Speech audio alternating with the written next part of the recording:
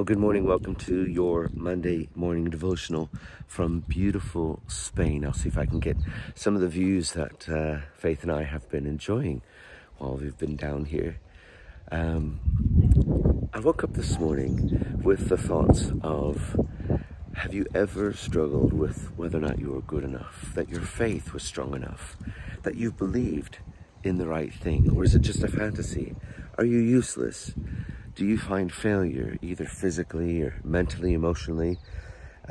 Well, I woke up thinking about these thoughts, not necessarily about myself, but from a hymn that you and I know very well. It came from a lady who was born in 1789, named Charlotte Elliot. She was possibly born with a disability, or became disabled early on in life, and living in the Victorian era here in England, or there in England I should say, she struggled with the usefulness of who she was as a person because of her physical disabilities. And imagine what that would feel like, how women still have a struggle today, how much more then.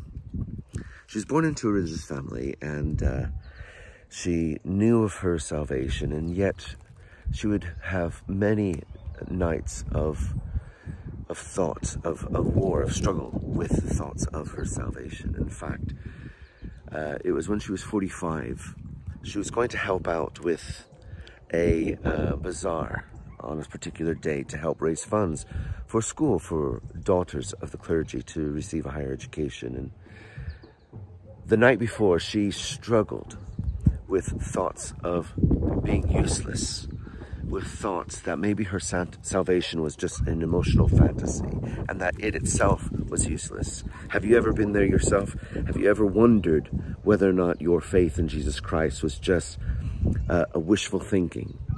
It was all useless because you may look at the plight of your life, the circumstances that you face. Much like, for example, the Prodigal Son, when he had squandered all of his wealth, his inheritance, on things of this world, and a drought came and crippled him financially to the place where he ended up on a pig farm, desolate. He found himself in a place where he couldn't even be fed by a decent human being.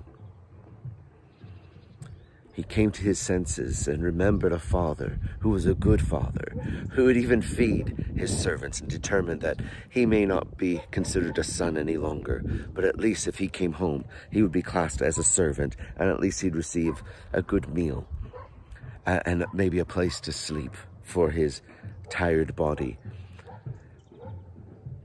Much like Charlotte, in her circumstance of facing the ailments of her body, the uselessness of her physical being, she determined in her faith to rise up, not in her emotions and in her flesh of self-pity and doubt, but to rise up in the faith of her salvation, and penned the hymn, "Just as I am."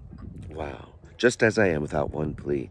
The blood of Christ was shed for me, and he bids me to come to him. And there's so many different verses in that hymn that was the outpouring of her heart, of what her salvation meant to her and what it did for her. Well, I look at 2 Corinthians chapter 10, verse 4 and 5. It says this: "For the weapons of our warfare are not of the flesh, but have divine power to destroy strongholds.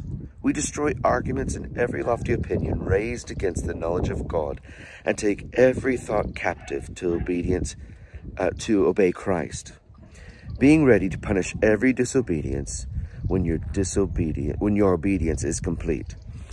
How wonderful it is that when you have thoughts that you are not good enough, that's disobedience to the faith of Jesus Christ.